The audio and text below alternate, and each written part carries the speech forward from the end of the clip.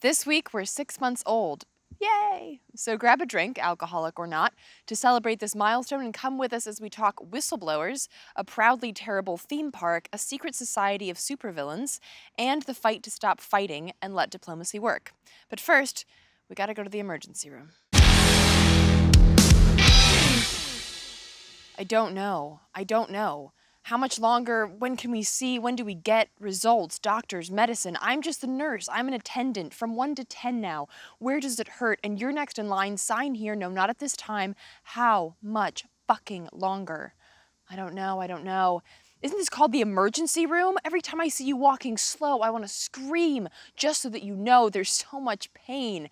Waiting for Godot, the angst and anxiety grow and my mind holds on that story of doctors who fled their home country only to come to this land of plenty and be told there are simply so many bathrooms to clean, lawns to be mowed. I guess we're good on the healthcare, and so here have a broom and some bleach, common sense just out of reach. Behind that thick curtain of capitalist trash, a stash of great minds waiting to find their worth in a system with none.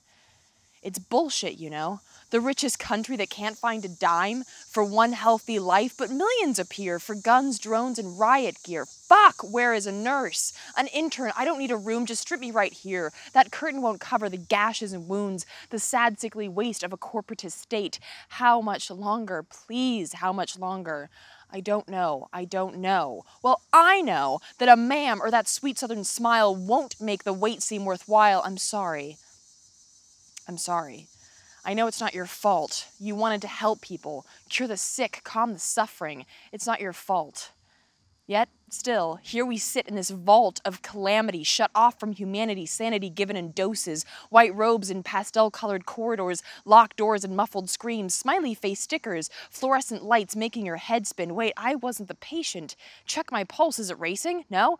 Fuck, this place makes you sick. So thick with the illness, a flickering light slashing the stillness. An overworked nurse pushes a bed like a hearse. Can it get any worse? Sleep deprived, so low that I'm high, this overly sanitized hell reeks of death. Cafeteria like a fat kid's delirium, happy place. Is there a space where I could actually dim the lights, quiet my mind, get a food item that never had a fucking face? A poster reads, excellence is our main goal. An old woman's cries now turn to groans. Is Bedlam closed? Now open, overflowing. We don't have a room yet. Yes, they're on their way. Do you have any patience to spare? Just shoot it up in that hole that you drilled when a few drops of blood spilled. No. Don't apologize. It's the most honest shade that I've seen since I've been here. Let me be clear. We don't know. It could be, it should be. I just called it in. 1 minute, you're next. We have to wait for those tests. Yes, I'll hold. I'll accept these charges. What else can I do? I'll lay in this irony that finally here at a hospital where one goes to get well, it's a veritable hell. And I'm not even the patient. Not a doctor, but these ills are so blatant. Life is fatal. A broken system quickens the slow death of a nation, a people, a person, your parents, your friends, and you. There's your relation. To this show, this station, this issue, it's personal. From tweets to marching in the streets, this is Act Out.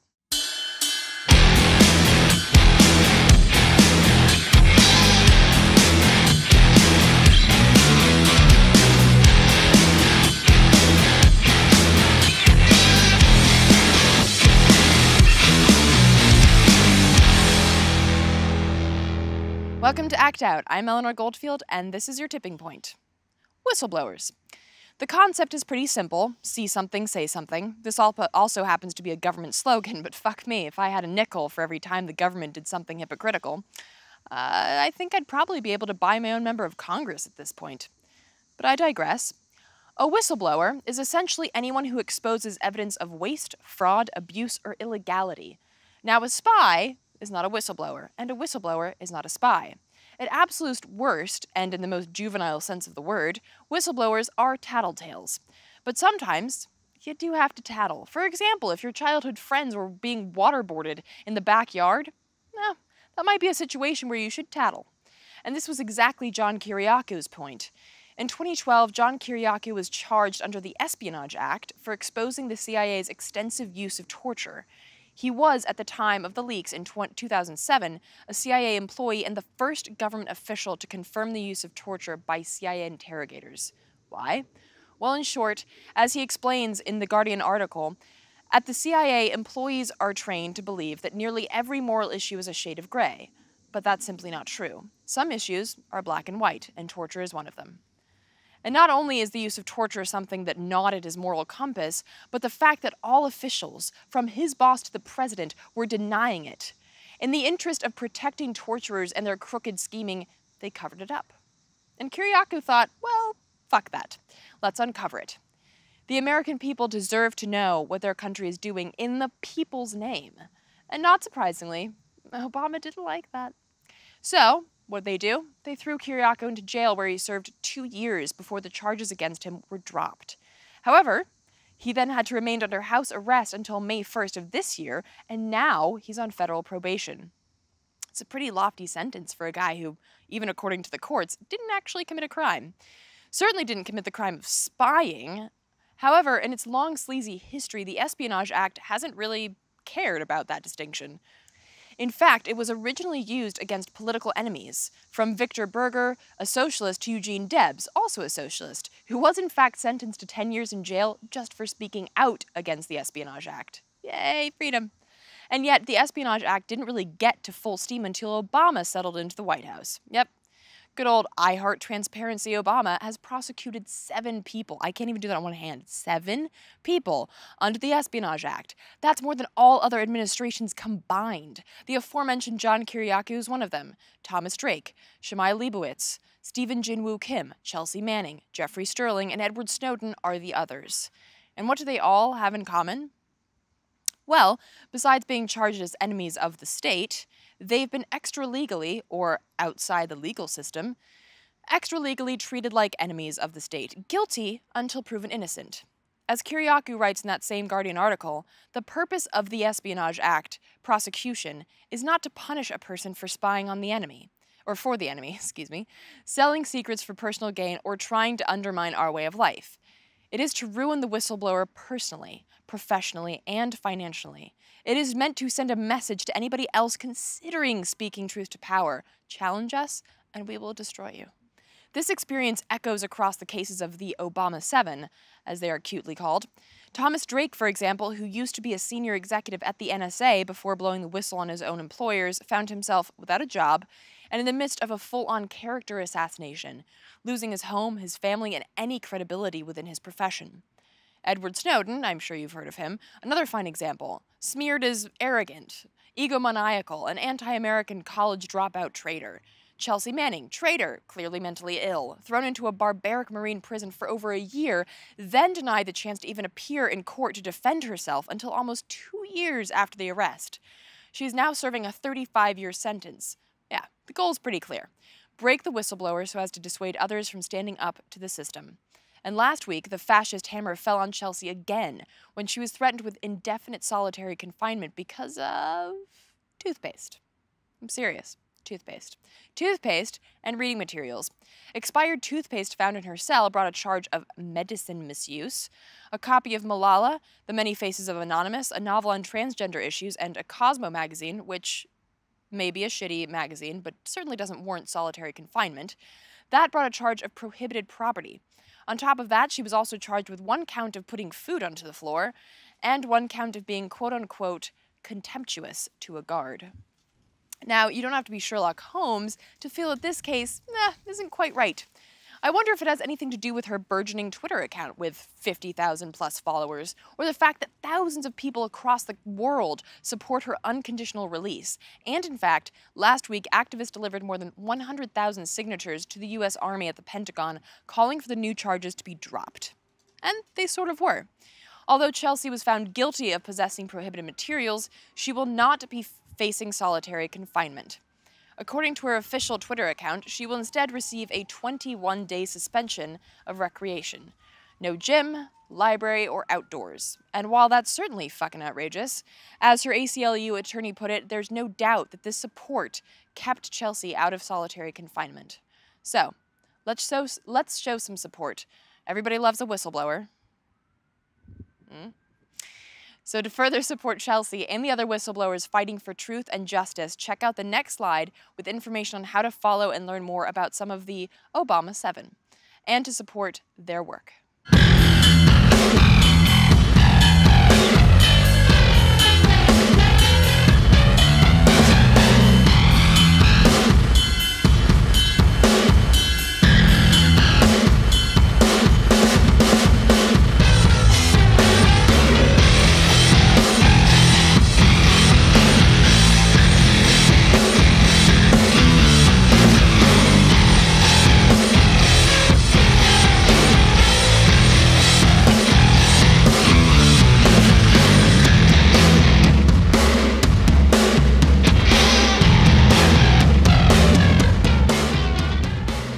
Now then, moving on, let's talk theme parks. And unlike the consumerist utopias slathered in lard and sugar, this theme park is proudly dystopian.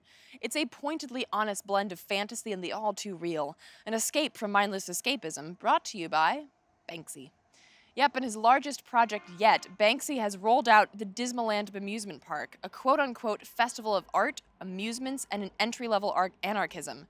Situated on 2.5 acres of seafront site in weston-super-mare on the west coast of England, this bemusement park proudly calls itself the UK's most disappointing new visitor attraction and features cardboard metal detectors, a model village complete with 3,000 riot police, staged in the aftermath of large-scale civil unrest, a how-to on unlocking bus stop posters and installing them with a more informative line of advertising, a pocket loan shop that offers money to kids at a $5,000% interest rate, a model boat pond with dead bodies and overcrowded boats full of asylum seekers, a merry-go-round where a butcher has commandeered one of the horses to make lasagna with, and 10 new original Banksy pieces, including a Cinderella crash by the large, seemingly burnt-out castle, and a giant pinwheel tangled in plastic, and some more that I can't even think of or have pictures of. The park is open for only 5 weeks until September 27th. Tickets are £3 and are available on the Dismaland website, where they caution would-be patrons that the following articles are strictly prohibited: spray paint, marker pens, knives, and legal representatives of the Walt Disney Corporation. So there you have it, a 5-week window to visit the theme park whose theme is, according to Banksy, theme parks should have bigger themes. Now, speaking of Britain and entry-level anarchism, I'd like to introduce you to the Secret Society of Supervillain Artists, a group of artists specializing in beer drinking, art making, wheat pasting, scheming, sticker slapping, stencil cutting, pencil drawing, wall painting, motivating, aerosol shaking, photoshopping, paint mixing, campaigning, entertaining, and always dreaming. This group, bound by their individuality and lack of binding ties, aims to make a difference in the world and have some fun while doing it. To uncover some of the mystery behind their secret society, I spoke with the Covered Up founder of SSOSVA, Silent Bill. Take a look. So I will just go ahead and jump right in here. The Secret Society of Supervillain Artists. What can you tell me about it, and why did you start it? It started it basically because, um, when I was younger and stuff, never fitted in anywhere. You know, I was into heavy metal. Moshers didn't let me hang around them because I didn't look like, someone into metal.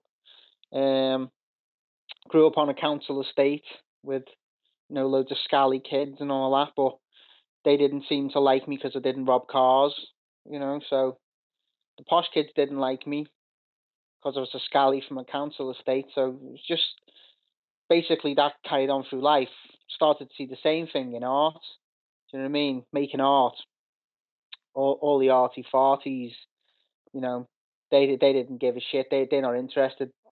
All my stuff was too lowbrow humor, so just started doing my own thing just to make myself laugh and putting stuff up. So just did it from there. Just did it for a laugh. Realized people started to join. More people, you know what I mean? Basically didn't fit into any genre or pigeonhole or whatever, and then that just started from there. Really, it was just a bit of a laugh. How did the Secret Society of Supervillain Artists become this place where urban artists and political artists flock to? It's the actual members themselves that make it what it is. They all do their own thing. They all organise, exhibits. We have exhibits around the world and stuff. First one was in Spain. Um, Dickhead me missed me flight. I turned up the day after. So, that adds to the myth of it all, and it's just like, you know, it is basically just organized anarchy. So at these exhibits, do you introduce yourself like without a mask and everything? Is it sort of that, or do you maintain the mystery? No, no, no, no. Everyone knows who I am, basically, but we all respect each other's. Do you mean a lot of them don't want to be seen? Right. Mine's not because I think it's like an urban street cool thing. I work in a sector looking after, ex-offenders and stuff, Hmm. and ex-criminals and rehabilitating them, and it's like I can't be seen to be going out spraying walls, and Right. then you know what I mean. So that's why that's my personal choice. I think a lot of people have this duality. You said that you have a job that it wouldn't look good if people found out that this is something that you do. I think a lot of people work in that sort of medium. Is art not just a creative outlet for you, but also a way to put your opinion out there? You know, on the site it says making a difference and having fun doing it, shifting paradigms. Is this your way to be politically engaged? Yeah, you totally hit the nail on the head there. It's like, you know what I mean? It's like it's the only voice a lot of us have got. I started doing it as like the only way I could have my little rant. Do you know what I mean? That was, and then it's it. A lot of people feel the same way and stuff, and and then they all come together. But like you say, they're all of some kind of caring nature. None of them are actual criminals, vandals, or anything of that sense. Um, and they all want to do some good, be it like, you know, trying to change the world or raising money for good causes and stuff. So yeah, there's definitely, like you say, a dual ala. I can't even pronounce it. I'm not even drunk as well, so. Maybe Uh, that's the problem. So is part of this also trying to change the art world? Because the art world has gotten, just like the music industry, which is my industry originally, it's just puffed up and it's vapid and it's apathetic.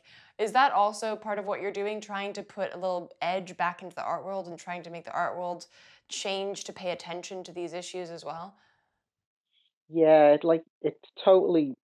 it's all dominated by people with money, you know what I mean, and things like that. And a lot of us have got no chance of, exhibiting in certain places or, doing certain things. So yeah, it's kind of just a way as, just like telling them, go ahead, fuck yourselves. The the actual application as well. We get in trouble all the time because it says on it, return to the Tate. In London, Right. and they got really really annoyed because people were actually posting them to the Tate, and then they told us on Twitter, and now I'm like, yeah, laughing my head off to saying, don't send us any more. I'm like, yeah, come on, keep sending them. So a couple of weeks ago, they sent me an email saying, listen, we've asked you now to stop. We've got quite a lot of your applications here. Where would you like them sent? And I said, oh, that's brilliant. Yeah, send them to the tape, please. You know what I mean? Just to wind them up some more. So it's just trying to bait them, really, is it, to just say, like you'd ever let, Right. anybody exhibit there that weren't of, some kind of high art standing. And if you go in there, it's full of shit. I You know what I mean? agree. It's That's full of absolute shit. It's like the music industry now. It's just dominated by manufactured shite. So, What are a couple of the tenets or the goals of the secret society? the actual goals, I don't really know. It's That's a difficult one. Now, we just wanna, you know, do some good things we can. Get bigger. Anyone can just come along, join. I prefer people that want to join and do their own thing as well. You know, whatever you want to do. If they're into knitting, maybe that's like could always do with As some long of as you those. want to do good via knitting. Yeah, yeah, yeah. Gorilla grannies and all that who do some knitting. You could knit as balaclavas and stuff. I don't know. Um, yeah, I don't really know what to say. I'm not very good at selling it. I just leave it to sell itself and people to stumble upon it and stuff. That's the way I like it, because people are always asking where's the application form and how do I join, and I kind of think if you can't work it out, Jesus, what chance have you got of actually doing anything? You know? Seriously good point, that. And now I'm speaking British. To learn more about the Secret Society and to start your own application, go to ssosva.com.uk. Now, rounding out this week's episode, let's take a quick look at the front lines of diplomacy. If you'll recall from previous episodes, diplomacy is struggling to find a foothold in this most hawkish home of bloodthirsty shitbags, Washington, D.C. This deal with Iran could and should write our way out of yet another bloody conflict in the Middle East, trading guns for inspectors, bombs for talks. And what's really great about this deal is it employs straight-up common sense. Iran doesn't love the crushing sanctions we placed on them. We don't either. And we sure as shit don't need any more enemies in the world, particularly in that area. Allowing inspectors to monitor Iran's nuclear facilities just makes sense. Remember, it's what we didn't do in Iraq, only to find out later that, we should have fucking done it. But, as is the case with almost everything in this country, common sense is just as frowned upon as diplomacy. And several people with several $billion and nothing to fucking do are attempting to buy another war, crushing diplomacy before it even gets started.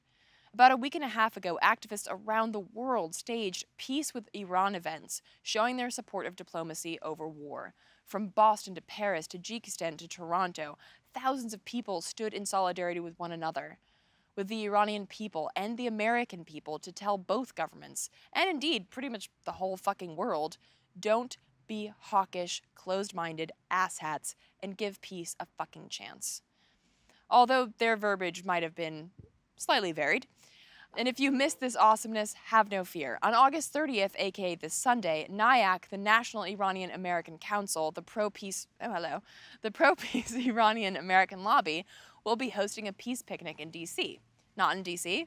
Well, my revolutionary lovelies, make your own peace picnic. The only real criteria is that you support peace and like picnics, because who doesn't?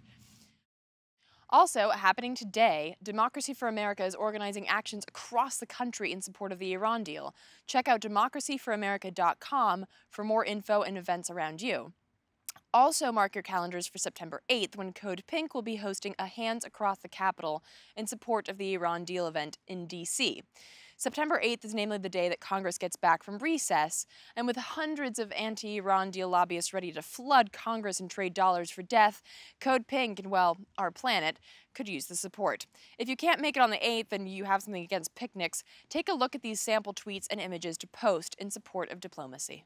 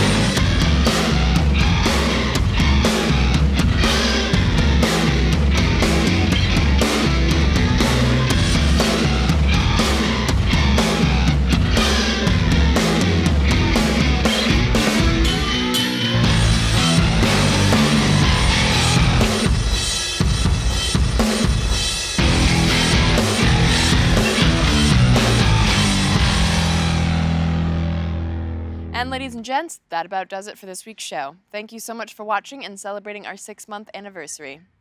And a special shout out to Brendan Morgan. Keep watching, keep fighting. The future is ours if we want it. Please spread and share this show, and all the other episodes, with all your friends, foes, and people you don't know. As always, check out the last slide to see all the sites that I mentioned in this week's show. There will also be a link to help support Occupy.com and all of the delicious dissent delivered daily thanks to donations like yours. It is a 501c3, so anything that you can contribute is tax deductible as well, and hugely appreciated.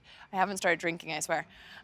Be sure to follow us on Twitter, like us on Facebook, and subscribe on YouTube From the loud and leaf falling devil's den, good night and act out.